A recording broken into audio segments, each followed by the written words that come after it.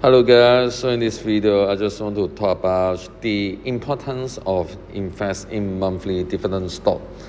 Many dividend stock have different definition, but to me it's like you purchase company which pay dividend, and you purchase different company that you will receive dividend in every month. When you do it, it gives you a great psychology benefit because it's like every month you will get some income.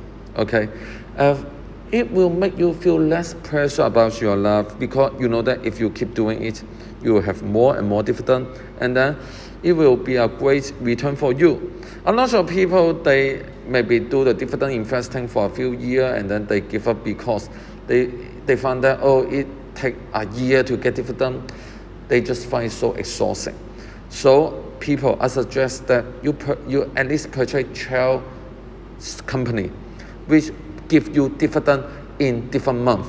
For example, if you get dividend from JP Morgan in January, and then the MasterCard in February, 3M in March, then you feel much better. And this 12 company is 12 company that I really love. So I make this and help you to analyze the importance of it. Okay, so for example, in December, you'll get dividend in Microsoft.